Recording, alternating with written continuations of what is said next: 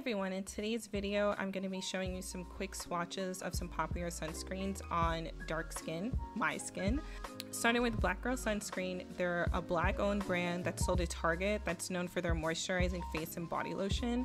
The sunscreen has aloe vera juice, cocoa butter, avocado oil, and jojoba oil, along with a bunch of other great ingredients to moisturize your skin, and is fragrance free.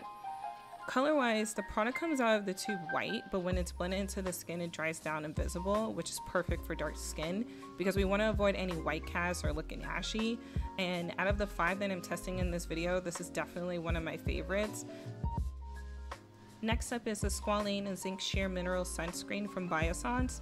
It's fairly new and launched earlier this year, and what's cool about it is it includes one of their iconic oils. It's super lightweight and locks in moisture in the skin. It also has water lily to cool and calm the skin after it's exposed to the sun.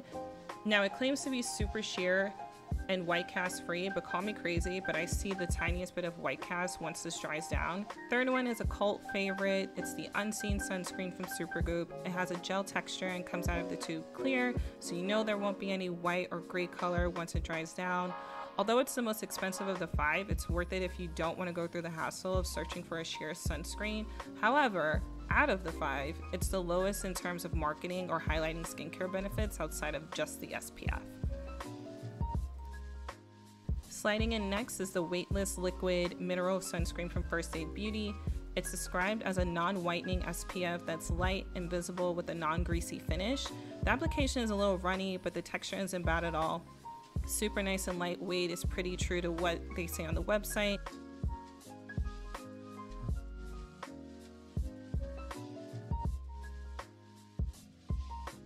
Now the only problem I have is that it isn't invisible as it's described.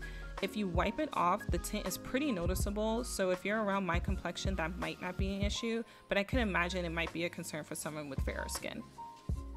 Saving the ordinary for last, this is the cheapest one out of the bunch we swatched today. It also has zero marketing outside of the website. And as you can see, the texture is on the thicker side, similar to a traditional sunscreen. Definitely with that white and purple cast that we were trying to avoid. Now you're probably thinking, why is this featured? Honestly, it's because I love The Ordinary and a lot of their skincare products, and this is just one of the ones that missed the mark. And that's it for our sunscreen test on dark skin. Which sunscreens are you currently loving, and have you tried any shown here? Comment down below and I'd love to try them in another video.